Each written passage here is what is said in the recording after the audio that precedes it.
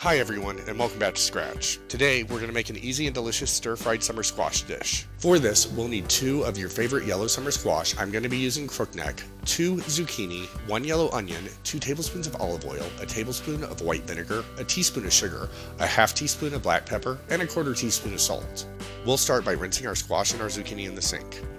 Then we'll peel and finely chop our onion, slice our yellow squash into thin circles, and cut our zucchini into approximately half-inch cubes.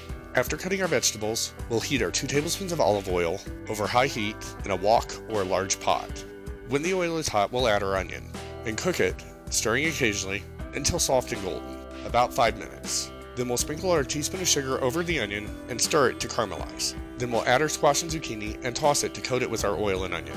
We'll add in our tablespoon of vinegar, half teaspoon of pepper, and quarter teaspoon of salt, and stir fry our vegetables until the squash and zucchini are tender, about another 7 minutes. I hope that you liked this recipe and found it easy to follow. If you did, please give this video a thumbs up and subscribe to my channel for more delicious recipes like this one.